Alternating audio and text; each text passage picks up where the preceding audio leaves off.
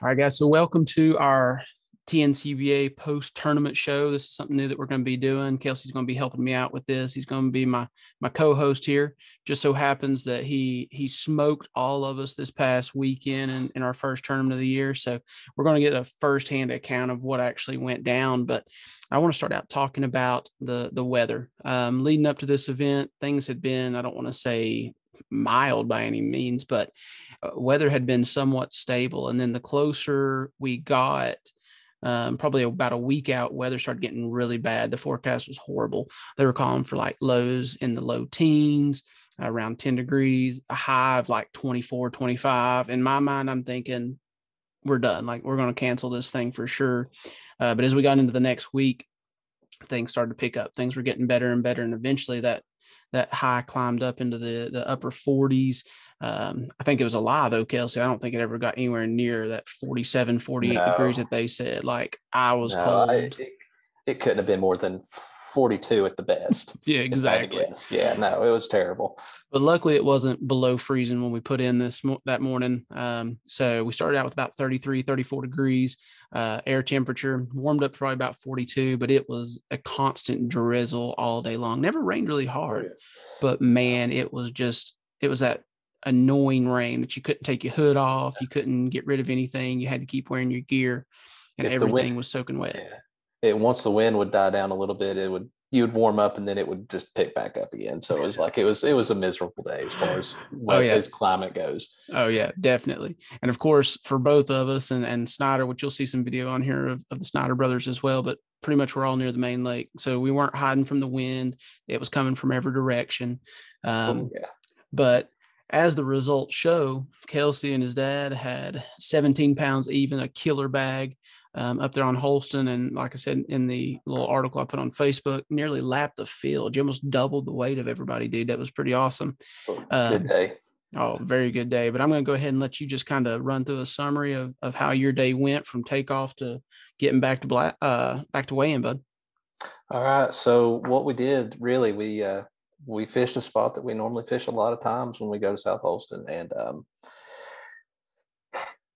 got a lot of good history on that point or in that area, anyways. But what we started off doing is I started out with a Kitech and really didn't have any results, and Dad was throwing a what we call an ugly head fly, and what we were doing was tight lining with it on 45-degree angle banks.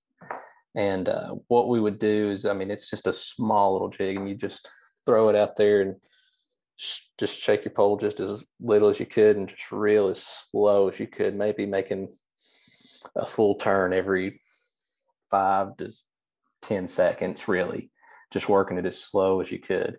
And then if you felt like you were coming through the water column, I would let it drop and let it go back down to the bottom, because sometimes you just feel it, it's not touching the bottom and you want to keep it against the bottom. Okay, so you were looking for a little bit of bottom contact. Oh yes, yes. Okay, okay.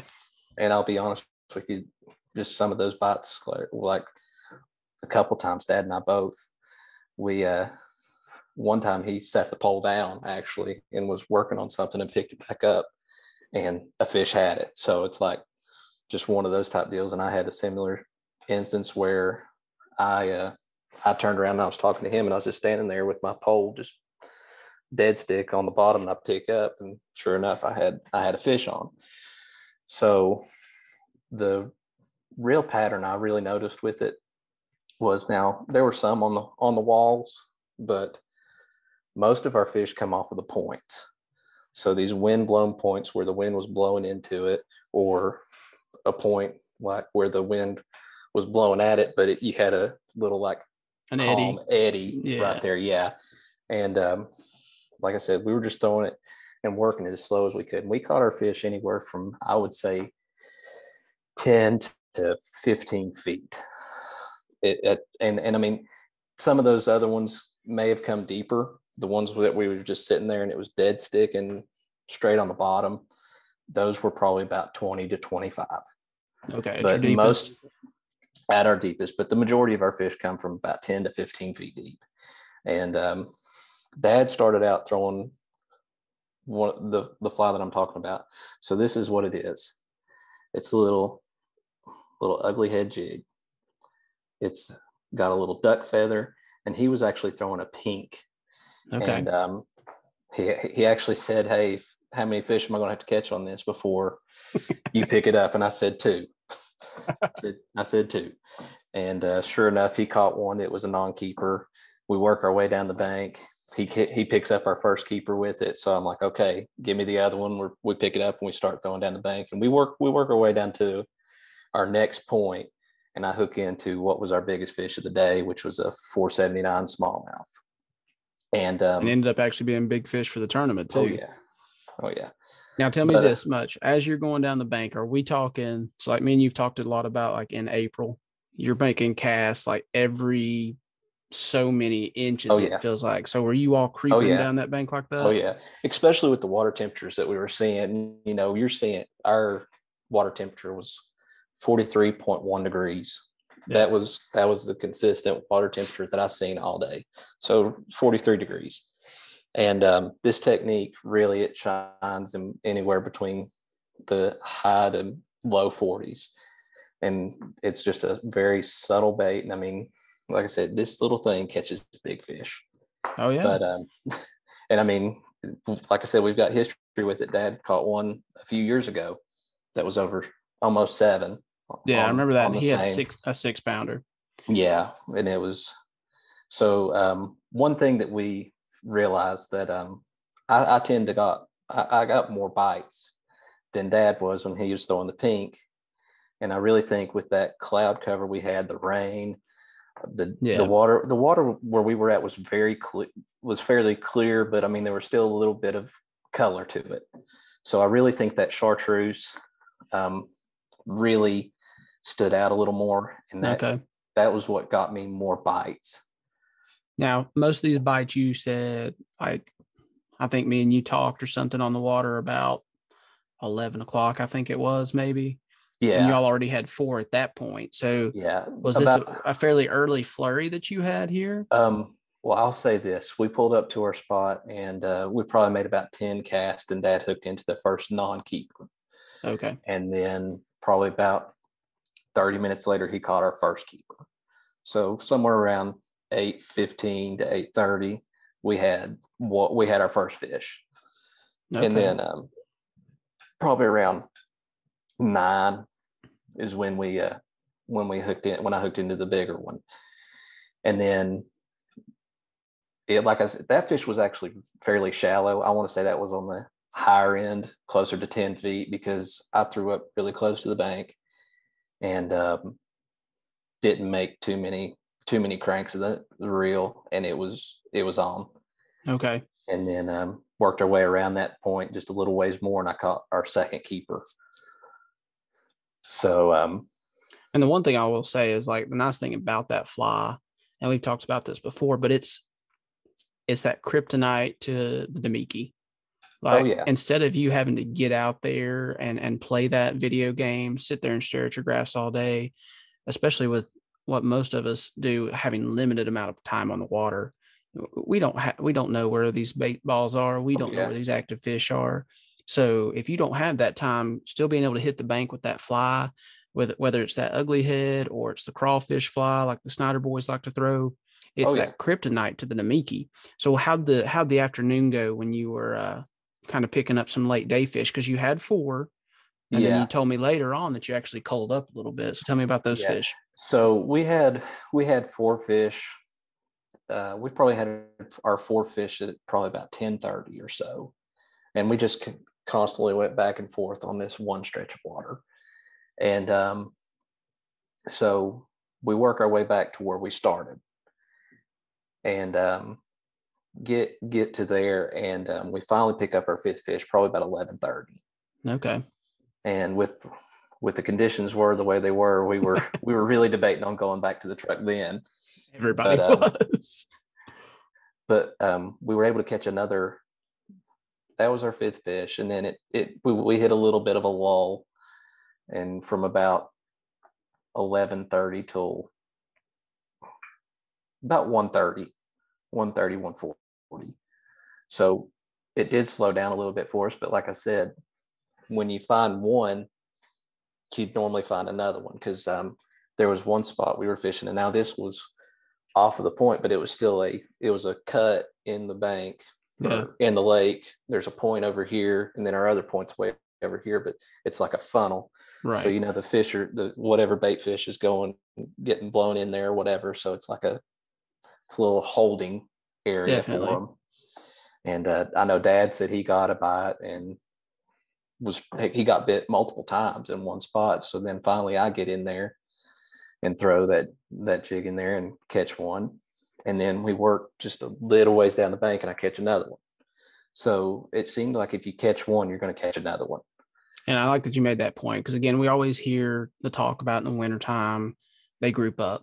And if you can find some fish in the wintertime, and for us with our smallmouth on Holston, that's true too, but they're often out chasing bait. They're grouped up and stuff, but they're out there pelagic. They're moving around chasing that bait, but it's still true for as well. If you find them on the bank, you find them on these certain points, they're going to group up in these wintertime holes. And if there's one, there's typically more. That's why I usually struggle this time of year so much because I want to just keep going. I want to keep moving and moving and moving and moving. And you all have that expertise, that specialty of being able to slow yourself down and just work an area thoroughly. And it shows because you all have, this is not a fluke. Y'all have done well in these early season tournaments on a regular basis, and especially when we're up there on Holston. So I'll let you continue about the last couple calls. Just to go back to what you were saying is one thing that Dad and I both have always done is like if we catch one in an area, no matter what time of year it is, we'll work that area pretty thorough because normally there's another one with it. Right. So it's like we do tend to do that a lot, but I mean it's good sometimes and it's bad sometimes. It's worked out in our favor and it's hurt us all at the same time. Yeah. But the last two we caught, like I said, it was pretty cold. We were working our way up through the bank and Dad said, well, we got 5. Why don't we go to the truck and warm up? And I was like, well, let's work our way to this point over here. And if we don't catch nothing, we'll go. So he's thinking, well, we won't be able to call up or nothing like that. So what we do is we ended up getting to that point and I hook into one. It was bigger than ones we had. So I'm sitting back there working on him, checking the weights, weighing on my fish. And we had 2 that were 181 and 182. So, and just a little plug in for the Connect scales. Thanks those guys a lot. Oh yeah, definitely. For hooking us up with those. I wouldn't know what to do without them because I mean it really helps in those type situations. But no, we got back there. I'm sitting back there working on my fish, trying to figure out which ones are the small ones, putting cold tags on them, everything else. And then while I'm doing that, I've got one fish out on the deck and one on the scale, and I look back and Dad's got one hooked. So, but that's a good problem to have. So I mean, like I said, they were all, you catch one, you're going to catch another one. Yeah. And so we were able to cull up, and I think our smallest fish was like 262 at that time after we culled both of those ones that were very close to each other. So I mean, don't give up. Like if you're going to quit, make sure you have a goal point of where you're going to get before you do that, anyways, because it's like Iaconelli says, never give up, because but I will say this, you all were probably warmer than anybody else all day with that action that you had going on. Oh yeah. I'll tell you what, I mean, if you look at the results, we had you all with 5, you had Van Dyke with 4, the Van Dyke father-son duo, and then you had Justin and Hank with 4. Nobody else. Well, I take that back. Snyder's had 3, but they were 3 smaller fish, but 2 and 3 keepers or less was the main thing. And half the people zeroed. I think we had only 10 boats weigh in. So, I mean, it was an exceptionally tough day. So that was super tough. But what I do want to do really quick, but I want to look at this quick video here of the Snyder brothers fishing. This will be a good look for that fly. All right. Now, one thing you're going to see here with Cody Snyder is he's fishing this fly. He's going to be shaking it. And again, it's a very, very limber rod, a medium action rod that he uses. And even though he looks like he's shaking it a ton, that fly is probably not moving as much as you think it is. No. But he's constantly keeping that reel moving. You can see by his hand. He's kind of lifting it a little bit to keep that up off the bottom. And he sets the hook here into one. And Kelsey will probably tell you the exact same thing, though. Whenever you catch one, it usually feels like you're on a stick. Oh, it yeah. just kind of gets heavy. But that fly is a super killer bait in the wintertime when that water temperature is anywhere in the 40s for these smallmouth. And every once in a while you'll run into a largemouth, but it's predominantly going to be a smallmouth bait that you're going to see. And I know that you have, like you said, you all have fished the fly a lot. You all typically tend to lean towards that duck feather and more of a shad imitator a little bit more. Oh, yeah. Whereas Well, Snyder throws that crawfish fly a lot. And I think the crawfish fly is better near that 48 because those crawfish start to hibernate a little bit once it gets colder than that. So I think that 48 to 50 degree range is where that crawfish fly, but that duck feather fly there that y'all had was a shad imitator. And those of you that were out on the water, if you noticed, there was shad this big. And I don't know if it was going on down where you all were at, but in the middle part of the lake where me and Dad were fishing, there were shad that big dying everywhere. So there was a major shad kill going on, and that fly just trickling down that water column and just jumping up just a little bit. Because if those fish were kind of floating, or those shad were floating towards the top, if you reach down and just barely touched them with a rod tip, they'd kind of quiver for a second and then they'd quit again. So that fly is that perfect imitator of that shad kill that was going on. But let's talk a little bit about some of the other guys. So the Van Dyke boys, okay, father-son duo, what do they love to do, Kelsey? They love to throw a crankbait. That man would throw a crankbait, him and him would throw a crankbait no matter what the water temperature is or whenever, and they make it work. And they're the truest form of fish your strengths, fish what you got confidence in. Exactly. And you had the chance to talk to them a little bit about kind of the depth range they were focusing in on. So what did they say to you? They were throwing a crankbait in about 10 to 15 foot of water, and basically the same kind of banks we were working, 45 degree angle banks, and just working their way down the banks and picking up fish here and there. Okay.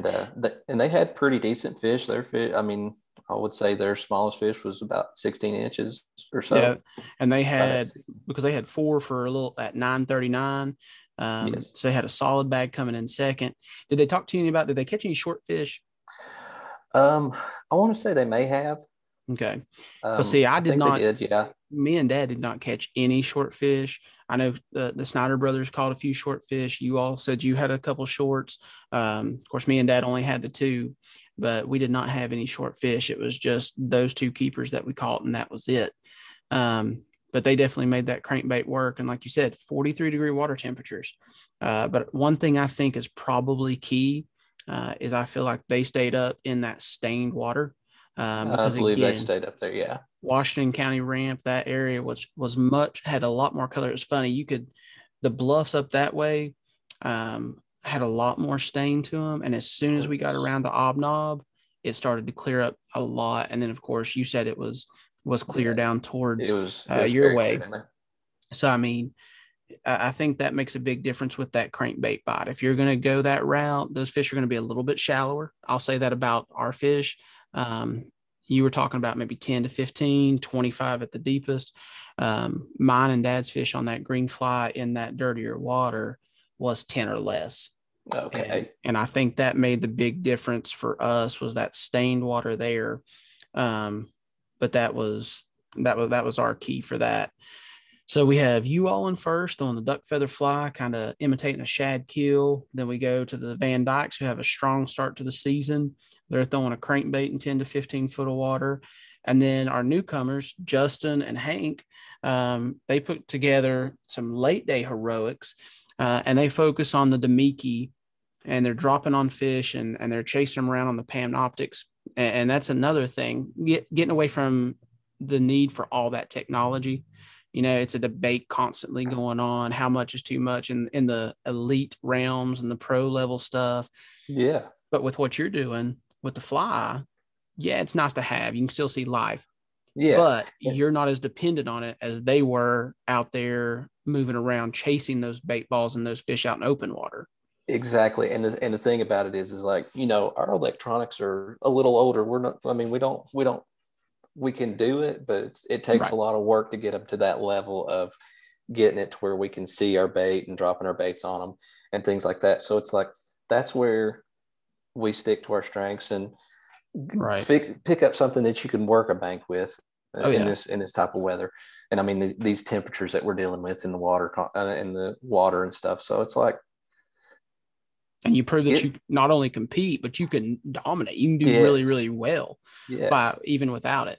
But definitely, they had a great showing. But what they told me when I talked to Justin today through Messenger was that they called a couple early, and then later on in the day, they finally went back to where they had started, and because they couldn't really find any more active fish. And I will say that I think there were very small pockets of active fish on that lake Saturday. I agree with that And completely. like you landed on an active section. Me and dad pulled into a little section and caught both of our fish in like a 40-yard stretch. And like it just seemed like those active stretches were very, very small. The Snyder boys caught a ton of fish in two little sections and then fished a lot of other dead water. I don't know about Mike and Evan how much dead water, but I do know they did most of their damage probably fairly early. They were already back on the trailer when we came back. Oh yes. Um, but so those two boys, Justin and Hank, came back to their original starting spot and located some active fish again, throwing a blade bait.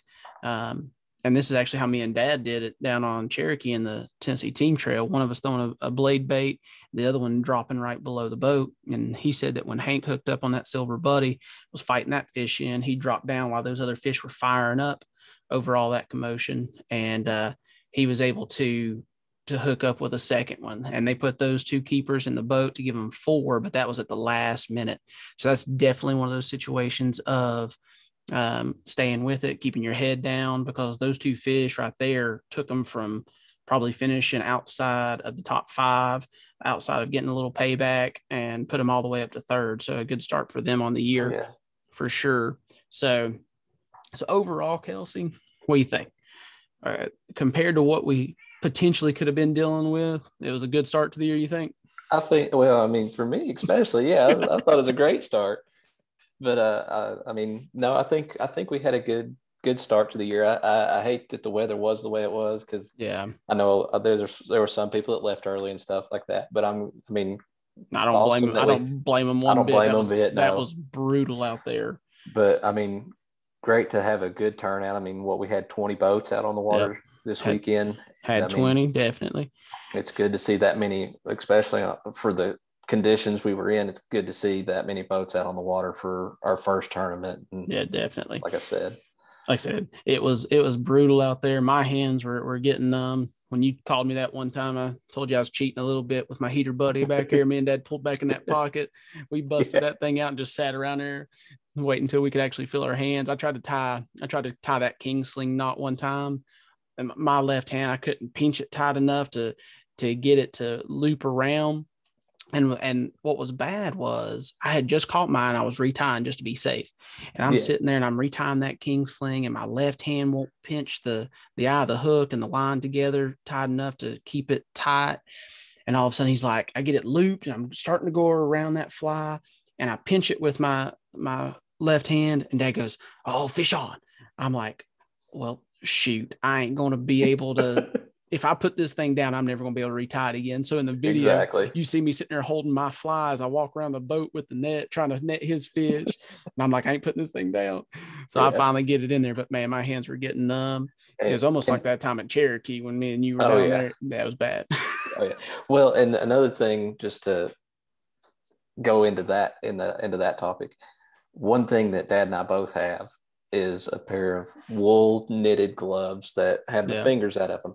And the good thing about the wool gloves in this cold weather and stuff, I mean, yeah, it stinks to wear gloves when you're fishing, but those gloves, no matter what, they get wet, whatever, your hands stay warm. So that's one thing. Make sure that you put that investment into good gear when you go out and fish in these elements, because Yeah. like a year ago, Yeah. I you and think it I was were about out a on year ago. Holston It was back around Thanksgiving. It was the weekend after Thanksgiving. Yeah, You and I went 2019. out to Holston, and it was what the high that day was 45, and it rained all day, and my rain suit failed, and I ended up with pneumonia. So it's like, make sure to invest in good gear. So I about Because, killed you then.